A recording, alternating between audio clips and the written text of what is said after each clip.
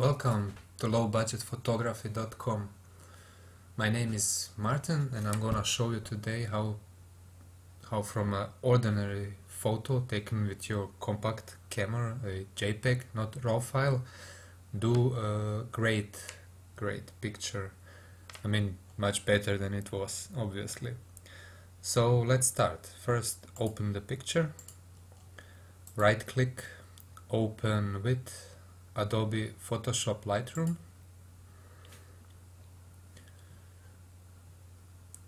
Now when it's here clicked, import the file, click it again and click develop. Now if you want to make a little bit a bigger screen, you can click here. So now it's a bit bigger. So I shot the picture at ISO 80, shutter speed 1 from 500 and f aperture size 887. Yeah, it is a nice looking picture, but we now going to put a little bit of more color in it. So I saw it when I took it a little bit warmer, so we going to adjust the temperature here. Yeah, about 20, about 12 looks okay, and the tint about 5. Yeah, that is okay. Now first things is you do the highlights down, shadows up, full up, then you click the Alt key and the white sliders, you adjust the whites, you go right. When you see one white or red dot, you stop. That's enough, and then you adjust the black color. You can go a little bit further than the whites. Let's say about -60, -60. Now the clarity, put it about 50. Yeah, now the picture is much clearer. A little bit of vibrance, maybe 20, 21, and just a little bit saturation, about 10. You see how the color comes back into the picture. See before and after. This is the original, and this is the after a few clicks after. You see it is already very nice looking, and it is a JPEG file, it is not a RAW file. So let's get back, let's do just a little bit more adjustments. Yeah, let's go to the details. Let's sharpen the picture a little bit more, around 80. Okay, yeah, this is good looking. But when you sharpen the picture, then you got much noise here. So we're going to mask it a little bit with noise reduction. Let's put it around 20. Okay, and then you have this slider masking.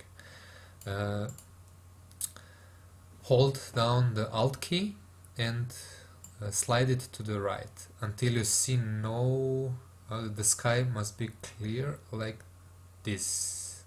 Okay, and now when you look at the sky, it has much less dots, less noise, and it looks better. Next thing, lens correction, enable profile corrections, remove chromatic aberrations. Yeah, looks good. Now the post-crop vignetting. Every photo looks good with a little bit of post-crop vignetting. Yeah, so that you focus on the center of the picture more when you have a little bit of post-crop vignetting.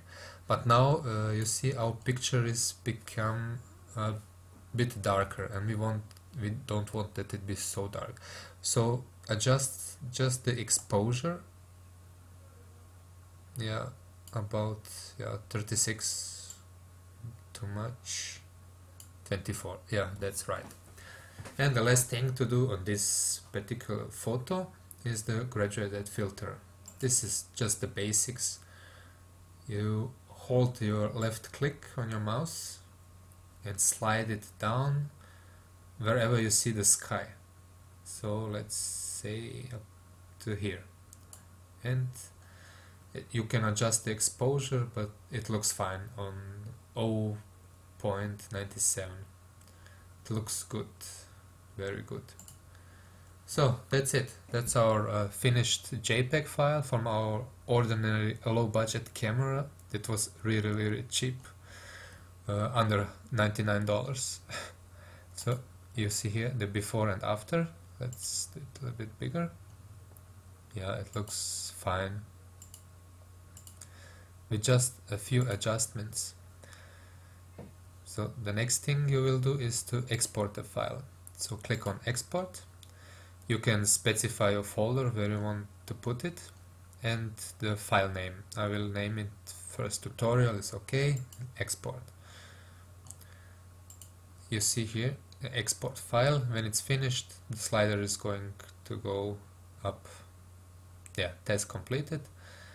Now go to the folder and see, this is the original.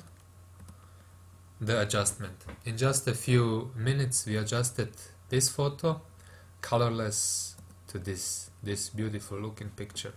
And I repeat, it is just a JPEG file, and yeah, you can, every photo looks great.